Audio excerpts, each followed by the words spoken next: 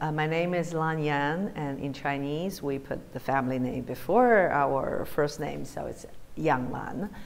We have been in television for 30 years, starting as a talk show host, and then produced the first interview show on Chinese television, which has been in production for the past 20 years. I take the privilege to interview more than 1,000 leaders across borders, politics, business, academia, art, and sports. But then, 18 years ago, I took the courage to start one of the first private media companies in China, Sun Media Group, which now has developed into a multimedia investment engine.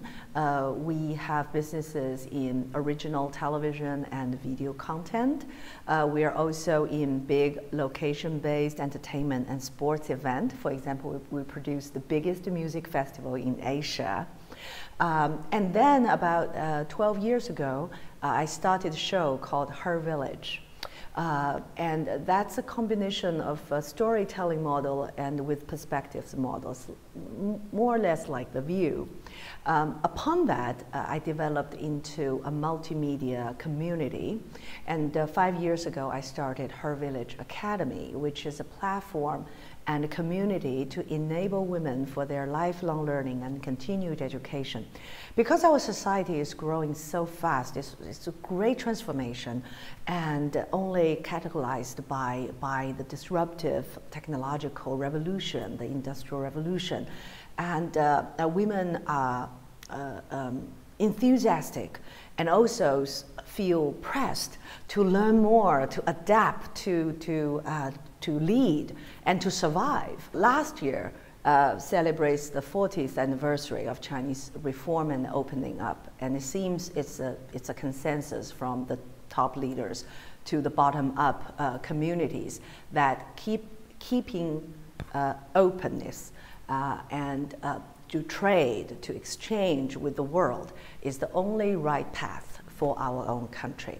And also now we are shifting from a copycat, made in China, low-end manufacturing to smarter manufacturing, innovation and original creativity from China. I think that's the right path to go.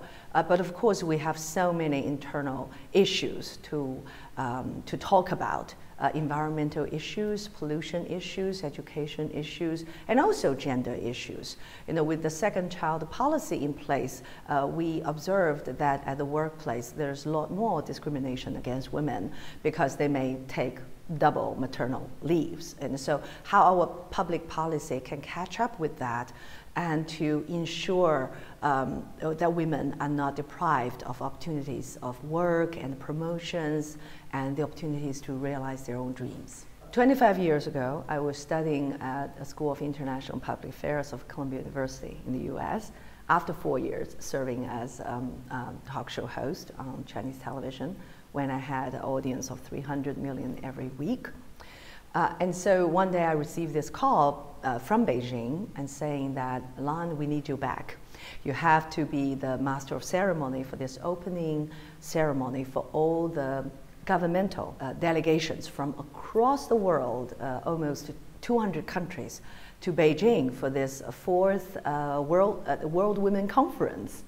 I didn't hear about that before, but I thought, wow, it sounds great. It's such a milestone in gender parity and women's development.